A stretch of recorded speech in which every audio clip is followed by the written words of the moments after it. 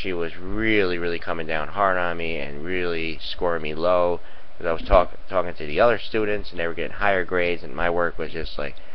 So I mean, it turned into a political fiasco, witch hunt, and all this, just like what's going on now.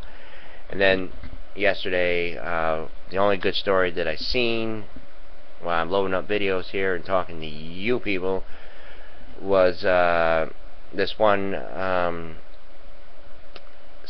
congressman or whatever he is suggested that that during the State of the Union, whatever kind of speech he's got coming up, that a Republican and Democrat sit together just to show that we're not babies anymore, just show unity, just show, yes, I can stand next to someone here, I can look at them, I can be seen with them, you know. Not like how these people go about it. It's like once, just because someone doesn't agree with you, it's like, I don't ever want to see that person again. You know, I don't even want to be in the same room as this person. Alright,